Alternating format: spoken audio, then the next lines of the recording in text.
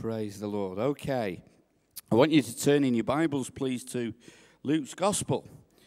Just going to look at a verse today, and we're going to compare some material, some references today, and have a look. There's more of a teaching message today. I doubt whether I'll be as funny as Kevin was last week. But the jokes are great that he tells when you've heard them once. Yeah, get me home back now. Okay. But if you can turn to, and I've called this message I'm speaking on this morning, guys, if you can get the first slide on the screen. I've just got a couple of slides to show you, but this is called Shining the Light. And I want you to look at Luke 11:33, part of Jesus' teaching. I want you to realize Jesus was teaching in a very, very inspirational way. He wasn't teaching in an expositional way. He wasn't teaching this is what you need to do, number 1, number 2, number 3, number 4, number 5. He wasn't teaching that way. He was teaching in a very agricultural way, in actual fact.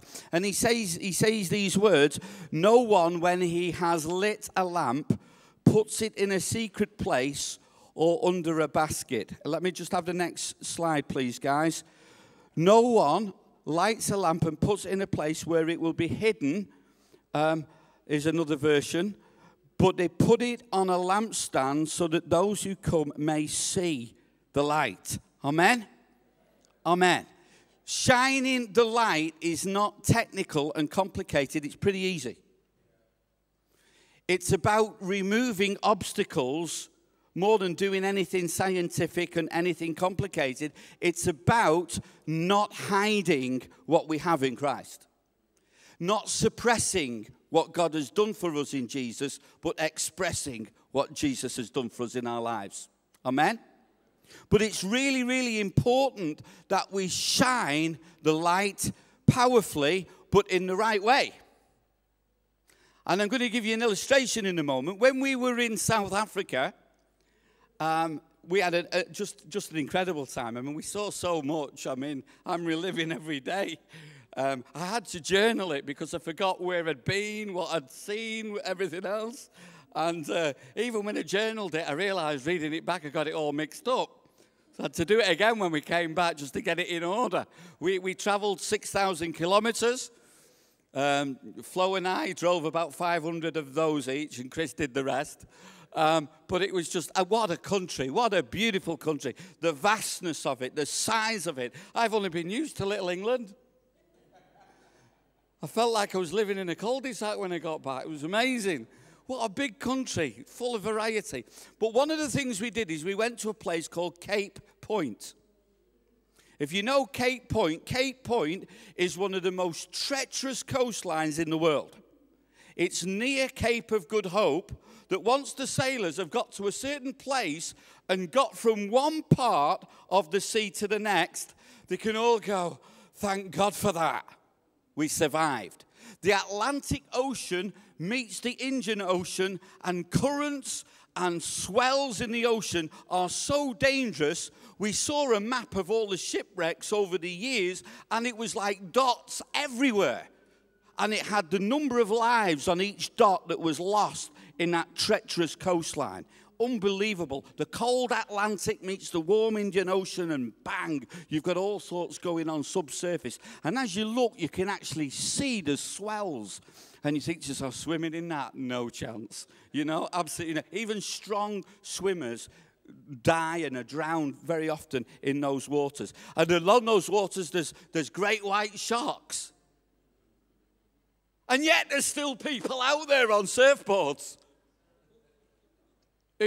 We saw people, and people. I have a little magnet on my fridge that I brought back, and it says, "No swimming great white sharks." And there's still people in the water. And you ask him, and he says, "Well, how come they're swimming?" "Well, it's like driving. People get killed on the roads, but they don't stop driving." I was like, I need to drive. I don't need to surf with great white sharks around, So this is the kind of place. I'm painting the right picture for you. Okay, so you got it. Treacherous coastline.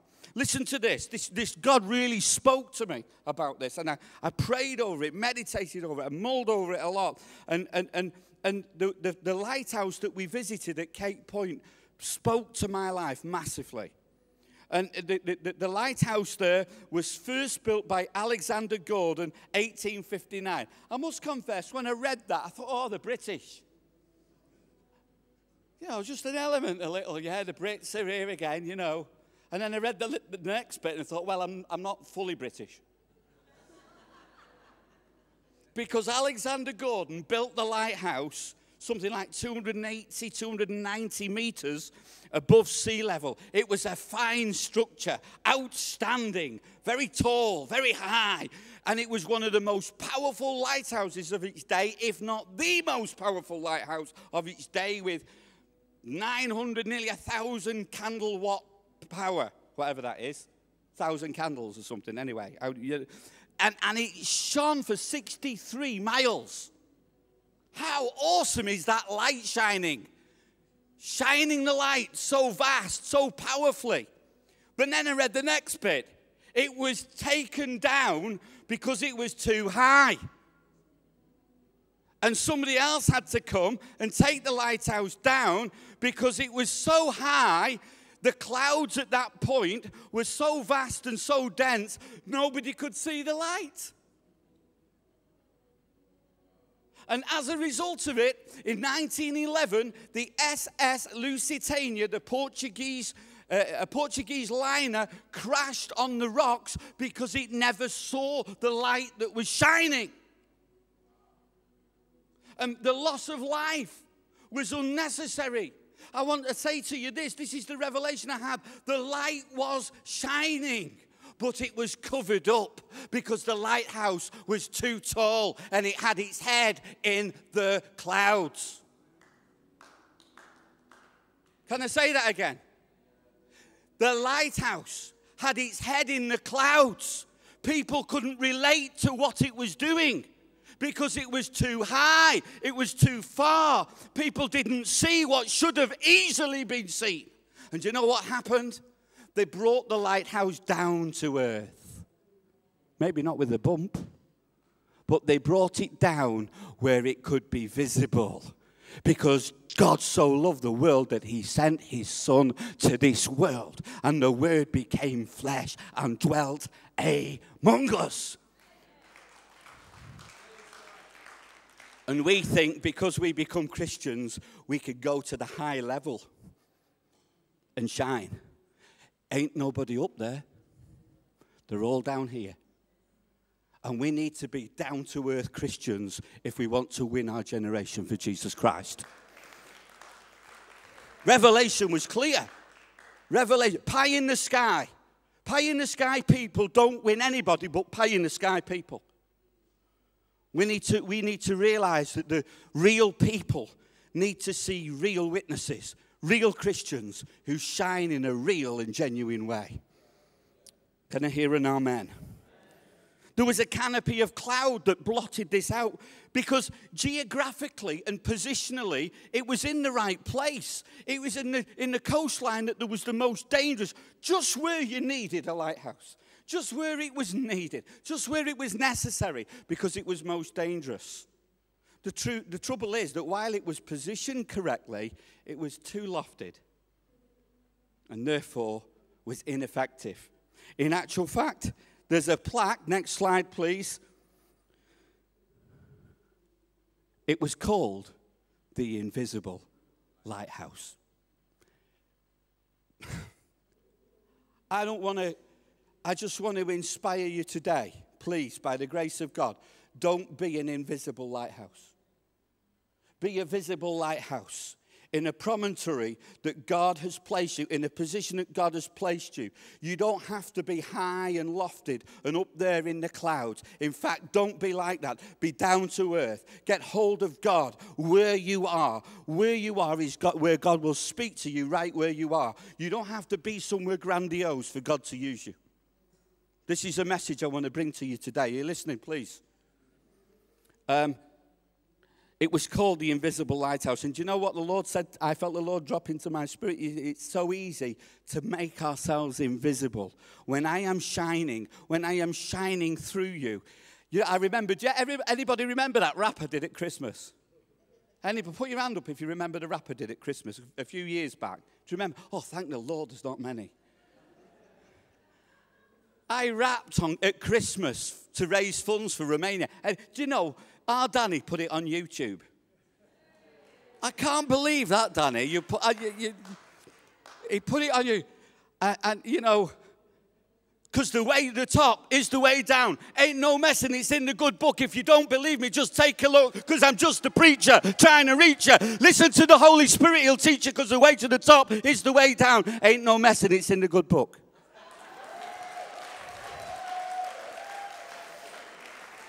Because I'm just a preacher trying to reach you. Remember it now. You got a free version there, eh? Don't put that on YouTube, Danny.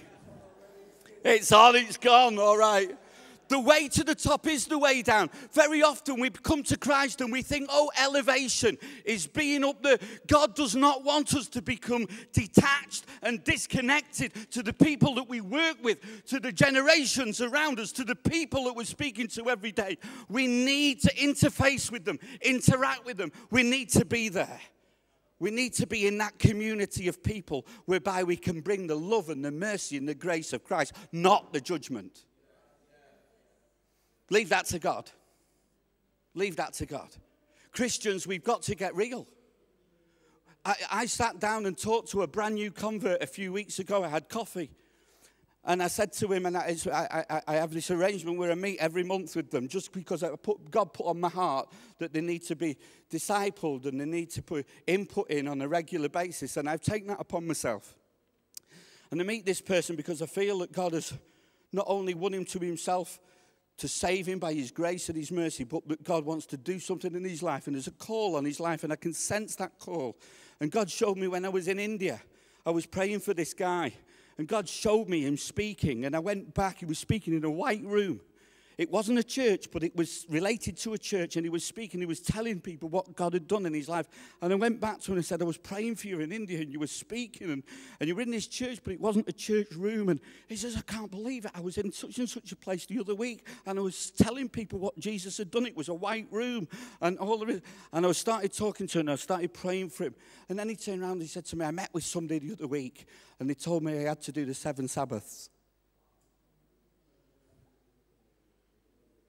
I thought, God help me. And God help him. He becomes a Christian, gives his life to Christ, and then somebody's talking to him about Sabbath. And, you know, guys, part of this word I'm bringing today is teaching, and it's correctional. Paul the Apostle says in Galatians 5:1, once you have become set free, don't go back. Don't go back to the law. Don't go back to legalism. Don't go back to the beggarly elements which once had you in bondage. Christ has set you free. Stay free. Stay free. Stay free. And I said to him, you do not need to become a Jew to become a Christian. He said, thank God about that, because I read about circumcision. Anyway. Praise the Lord. You know, let's keep it simple. Let's keep it straight. Let's keep the light in the right strata. Let's keep the light shining in the earth and down to earth in a way that really hits men and women powerfully. Because there is no greater light than the light that was shone at Calvary. And I don't know about you, but in these days of technology, in these days of complexity, in these days where we seem to be more complicated than we've ever been, I don't know what it is about people who come to faith in Christ. They're all right for a few months, and then they start to get complicated, and they start to get theological, and they start to get all tied up in all sorts of stuff, and the next minute, you know, they're not saved just by grace, they're saved by a whole pile of other stuff as well. But I want to tell you this, where Jesus said, it is finished, there was nothing could be added to that work, and we add things at our peril, and we add things that tie and bind us. We add laws. Listen, if you were saved by the love of God, don't bring in the law. Stop it. Legalism is tripping people up left, right, and center and spoiling the relationship that they have with the Heavenly Father. Don't let any religion spoil your relationship with Jesus Christ. Don't let it happen. Don't get political. Don't let people judge you on these things. Sabbath days, holy days, all of these things. I want to say it because we're not called to be light to light. We're called to be light to darkness. Do you understand what I'm saying here, church? Yeah? This isn't scientific, what I'm preaching, is it? Amen? It's stuff that we need to know. God help me. I don't want to be an invisible lighthouse, Lord. I want to be a lighthouse that's seen. While we were in South Africa, again, I was able to take the Rubicon to people who didn't even know the Lord. I was sat up one night. The guys had gone to bed. It was late. We had a long day. And I was sat at the bar. Don't you condemn me. I was actually, at the time, I was having an iron brew or something. Seriously. They weren't having an iron brew. They're having something different. But I was talking to them about the Lord and the Rubicon. And one of them was kind of a Christian. The other one was definitely not a Christian. I could tell by his language. But rather than rebuke or be judgmental, I was able to speak into his life. And we had an amazing conversation about Jesus Christ. It was amazing. And the book was used. When I got back, I had a telephone call on Tuesday morning from a guy. We were here at the men's conference in January, and I just felt the Lord say, go and give him a copy of the book, find his name, sign it, and give it to him. And I went, and I was on the table, and I just gave it to him. Thought nothing else about it. He phoned me up the other day. Absolutely, God's called him, has led him into a missionary position in Romania. Absolutely amazing. Because we teach what we know, and we reproduce who we are. What Mag said there about we must pass on our spiritual DNA. You know, some of you people in here, you're going to become people with a heart for missions and a heart for the lost. Why? Because your pastors have. Did you hear me? Because your pastors have a heart for the lost. I don't have a heart for staying still, as people know. I don't have a heart for just self-building myself. I'm not interested in that. You know, when you go to the gym, you see all these muscly people, and they're all there. You can hear them from one side of the gym to the other. Oh! Oh! And I feel like, would you just be quiet a minute? I'm on my bike here. You know? Oh! Boom! Anybody hear that in the gym? You hear that? And there they are, ripples. And he's got nothing on me, you know, kind of thing. You know, look at my muscles. And they're all there, especially in front of the girls, hopefully not the boys, but they're all there. And they're all there, and they're building themselves up. But my question is, why? Apostle Paul says, build yourself up in the holy faith. But I want to know why. Why do you want to be a stronger Christian? Why do you want to be closer to Jesus? Why do you want to be filled with the Holy Spirit? To look good? To sound good? You have lost the essence of why you were called. Because to be built up is so that you are big enough to take what God has done out there. You are blessed enough.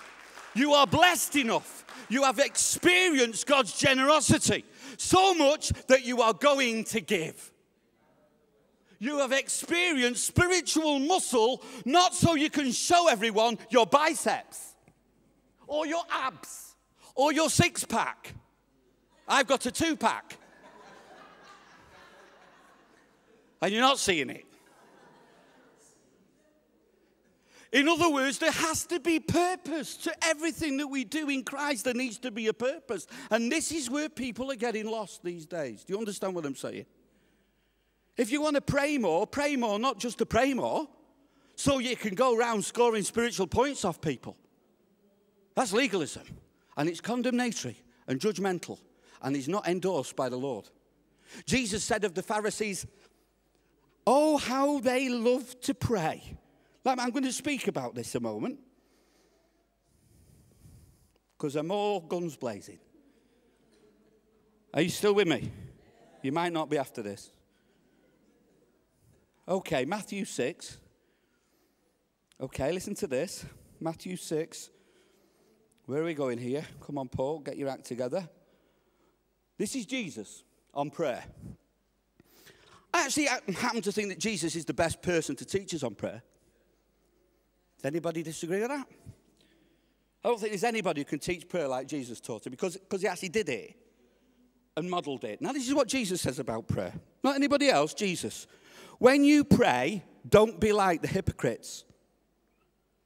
For they love to pray, standing in the churches or the synagogues and on the corners of the streets, that they may be seen of men. But assuredly, I say to you, they've got their reward.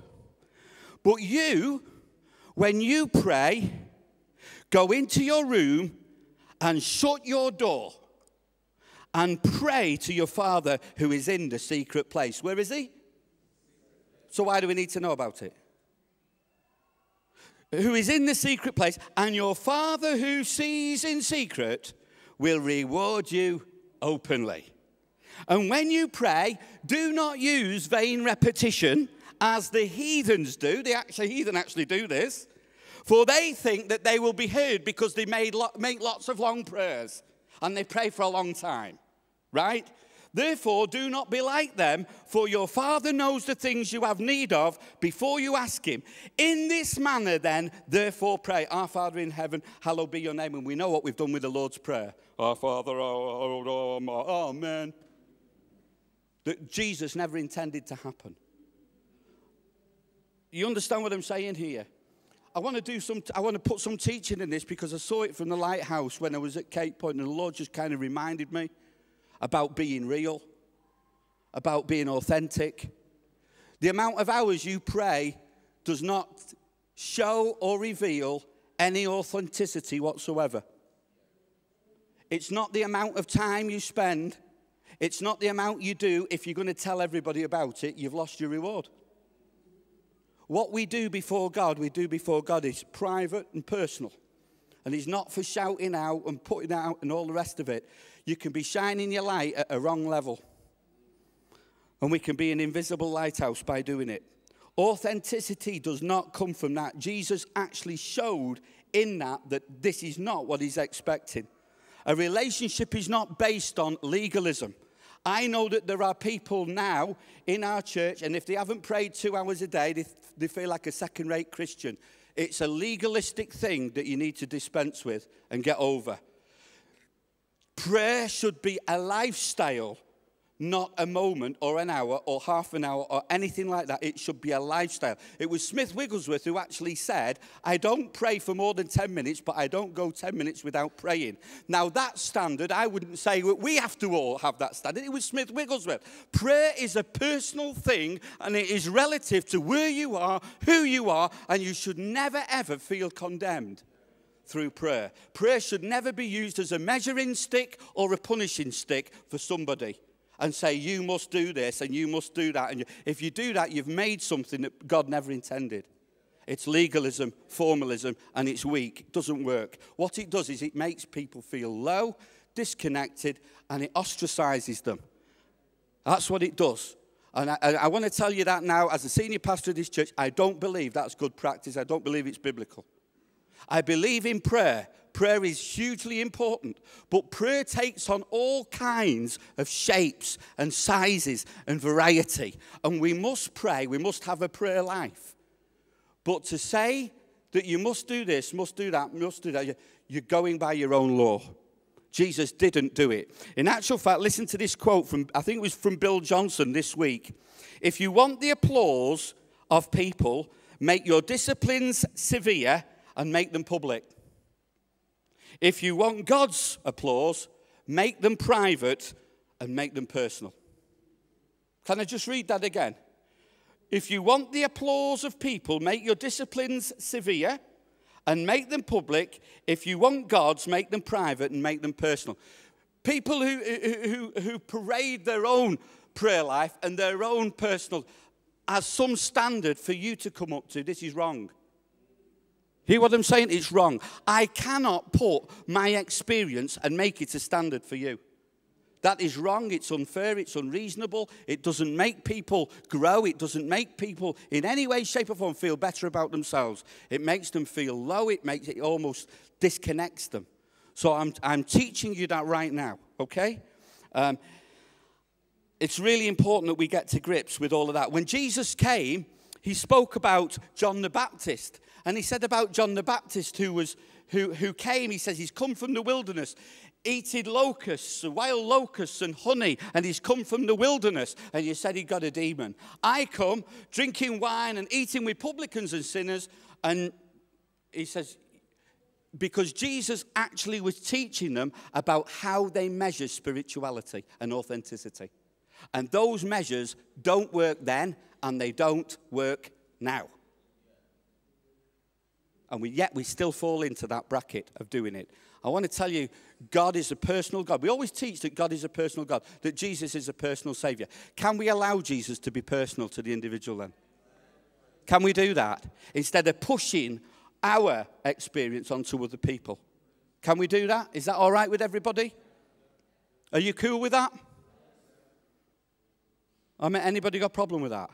It's a personal walk with God. God does not condemn you in your walk. God wants you to grow closer to him in your life with him, but that's about you and your personal walk with God, not somebody else setting a standard for your life.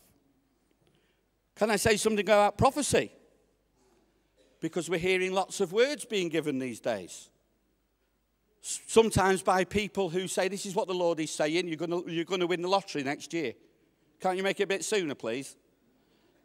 Listen, the Bible says, do not despise prophesyings in 1 Thessalonians 5, but it says, weigh everything. And people are taking things hook, line, and sinker, and it worries me and it concerns me. Years and years ago in 2003, 2004, not quite sure when it was, but it's in the Rubicon. So a person came to me and he said to me, he came to my office afterwards and I need a private word with you. Alarm bell's already ringing. I need a private word with you. This is what the Lord's saying. If you carry on the way you are, the church will be empty in 12 months. I said, well, that's wonderfully inspiring and encouraging for a start. So 12 months came and the church had almost doubled. So I saw the brother again in the service and I pulled him to one side afterwards. I said, can I have a word with you? He says, yes, sure, Pastor, yes. I said, sat him down and said, right, now, this word that you said 12 months ago. What word, Pastor? I don't need to say any more than that. What word, Pastor? He'd forgotten what he said. I want to tell you this, friends. People who prophesy in the name of the Lord, they need to be responsible for what they say. They need to be accountable. I love a prophetic word. I've had prophetic words spoken over me. Many times they've been liberating, they've been directional, they've been great. Again, I've written about it in the book, and I've had other stuff spoken over me.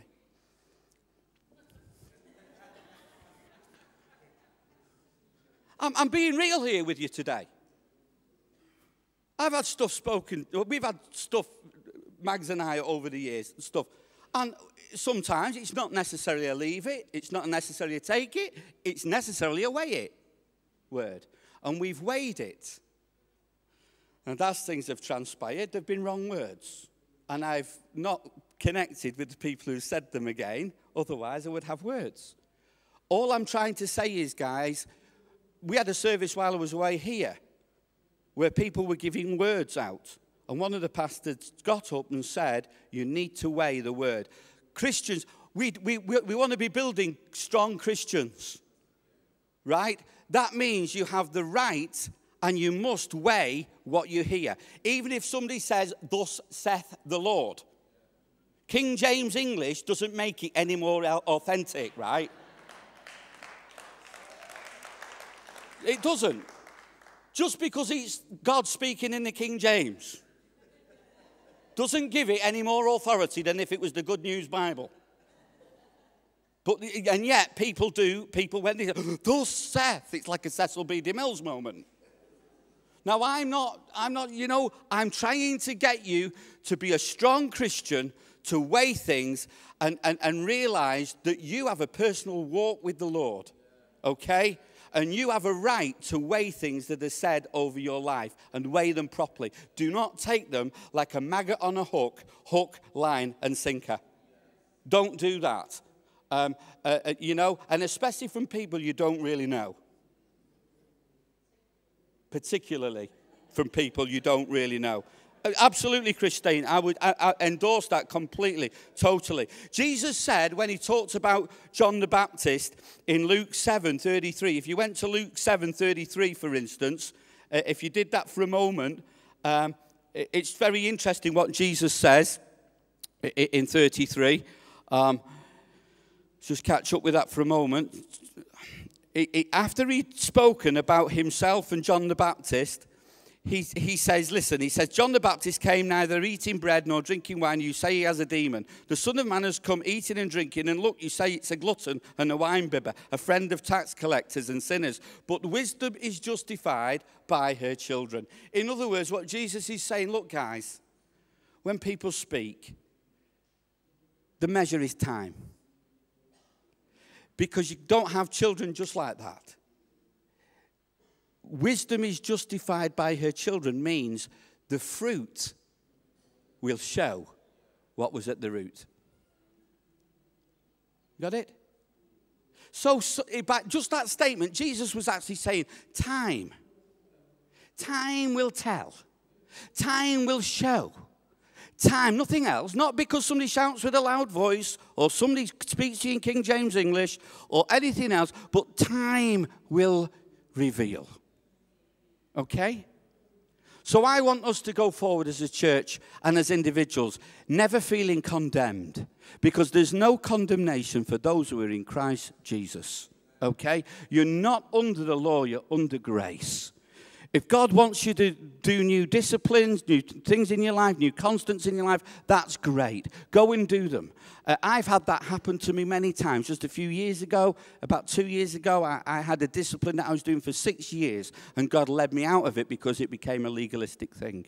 I was doing it for the wrong reason. Motive is very, very important in all we do at the end of the day. Praise the Lord. Are you still with me? You still happy, chappies? Amen. So I want to just bring this to a conclusion because it's a teaching word. 1 Thessalonians 5, test all things, weigh all things, realize that people will be held to account for the words that they speak. They forget so easily what they've said, but they will be held to account. But we need to understand that the Lord doesn't expect us just to listen and hear everything that everybody says. How many want to be a great witness today? How many want to shine brightly in the right way? In the right way. At the right level. Praise God. I don't care. Listen, if God has to take us down a wee bit so that we shine more effectively, would anybody say amen to that? If God has to just get us to lower ourselves and get our head out of the clouds a wee bit, are we up for that? Father, you see, I'm saying, be real. Be genuine. Be you. You are unique. Never become a copy. Never try to become a copy. You're an original. And God made you that way. The last thing I want to bring up is the slide. Shining opportunities. Hallelujah. Shining opportunities. Opportunities for shining. Okay? African praise night, like Deli said. Whoa! Who's gonna shine that night? I want to see some people dancing. Oh, I got it double. Oh, I got it double. Come on. And with Mahari. Come on. We're going to be there that night. Pastor Kamalaf is coming. Hello. Hello, everybody. Can we kneel? Pastor, can we kneel?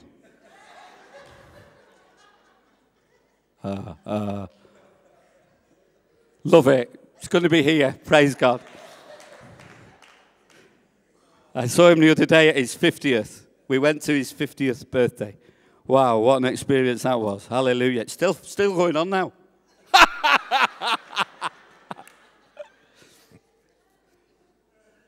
African Night of Praise is going to be wonderful. And the money we're raising, we're going to put towards the Message Trust African projects in South Africa. Whoa! Spoke to Andy Hawthorne the other day as well. He's on the ceiling with that. That's fantastic. Sunday night. Where's young Jesse? Oh, he's upstairs, isn't he? Excel. Two people. Listen, I haven't finished. Excel with 12:24.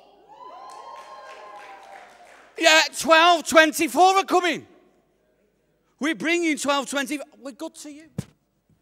We're so good to you.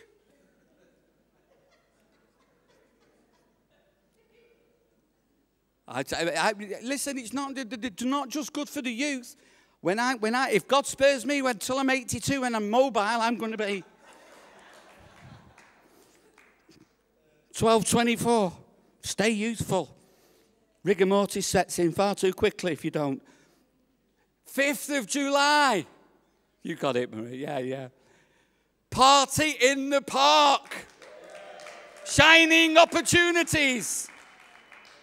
When you go there, don't have your head in a cloud. Yeah. Be speaking. Be available to speak to people. Go and speak to people. Don't suppress it. Express it. Hallelujah. Then there's another great opportunity.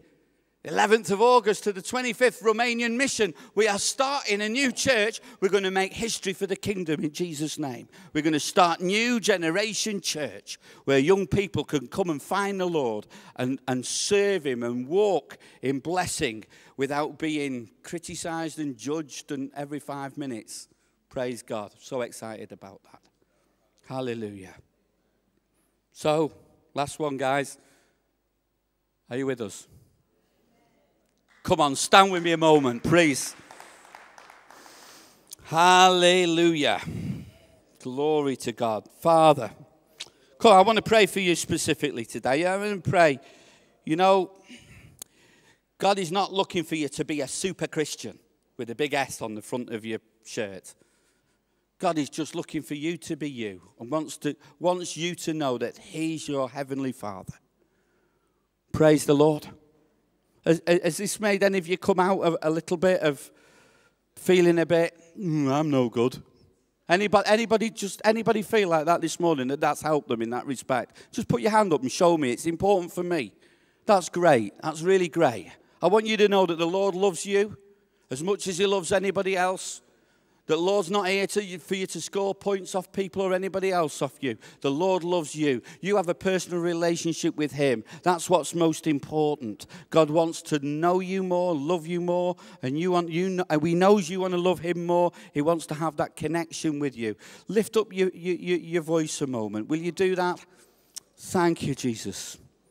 Thank you, Jesus. Father, I just want to pray into all of that. I'm going to pray into all of that. Lord, we've got loads of prayer opportunities, even tonight, Lord. We've got the opportunity to come and pray. So important that is. We've got the opportunity to pray together. We've got the opportunity to pray together on Thursday evening. We can't be forced to do that, Lord. But Lord, I just pray that we'll want to come out of relationship to honor you, to bless you, to commune with you.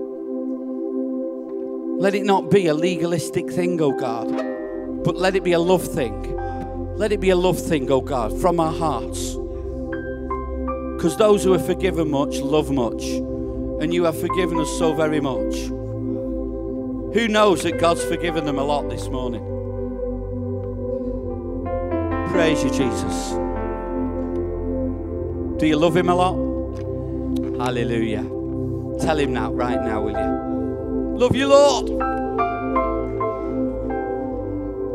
Father, we love you, Lord. Anybody want to say they love the Father? Father, we love you because you first loved us when we were unlovable. Nothing about us. Lord, you don't love us anymore because we sing more, pray more, preach more. You can't love us any more than you do. You love us with an everlasting love, pure love. How great is the Father's love? How great is the Father's love?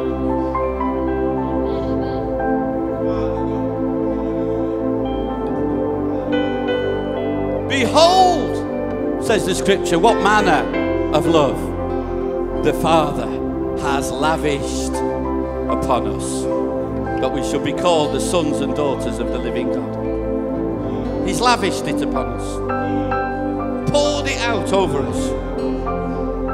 Thank you, Jesus.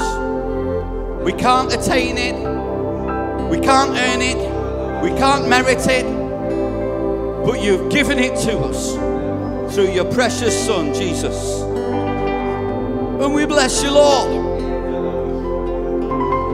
Come on, bless him a moment. Bless him a moment, church. Bless him a moment. Yes. Yes.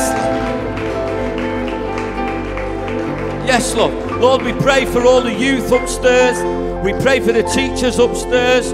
Lord, in Lighthouse, and we pray that they will be blessed, oh God, with truth, and blessed, oh God, with your word, oh Lord. Thank you for your precious word.